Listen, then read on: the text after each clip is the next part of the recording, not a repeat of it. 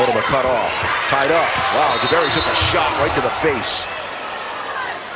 Big elbow in the traffic. Classy move by Motima to help her up. Wasn't intentional. She didn't even see her. Well, maybe it was guilt. And they will call. They were discussing whether they were going to go discuss it more and look at the replay, but no, just going with the common foul. Rebound fought for, got blocked. DeBerry with the block, and then it's going to be a foul on DeBerry.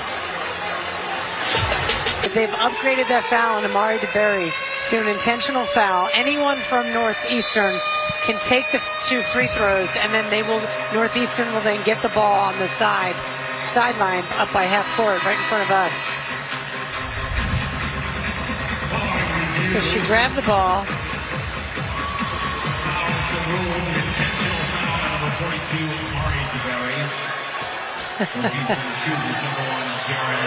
And I'm sure for the kid that took the elbow in the face earlier to get called for an intentional foul